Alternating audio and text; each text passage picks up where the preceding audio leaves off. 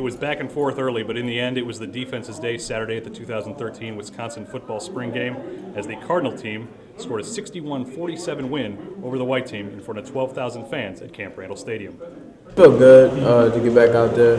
I wasn't 100%, but I knew I had to go out there and put my best foot forward.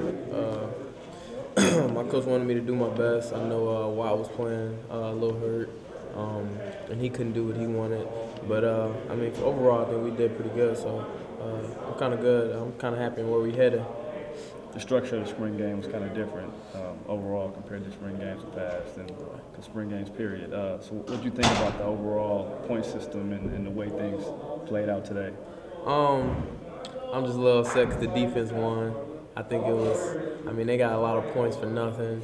That's just a joke, but I mean, they won fair and square. They made some plays. A lot different though.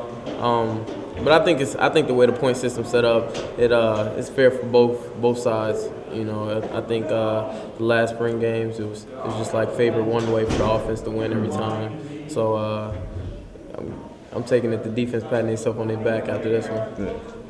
That's all from Camp Randall Stadium after the Cardinal team scores a 61-47 win over the white team in the 2013 Wisconsin football spring game.